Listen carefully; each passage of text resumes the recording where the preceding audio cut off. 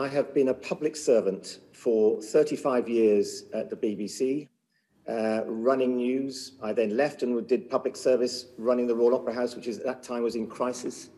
I rescued the Cultural Olympics for the Olympics in 2012, and I came back to the BBC, which I never thought I ever would do or wanted to, in 2013, to rescue the BBC from the crisis that was involving Savile.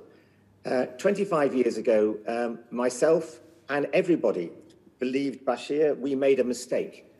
But please don't let that colour the other things that I've done and which I can enumerate, but obviously won't, in terms of my public record of public service over 35 years.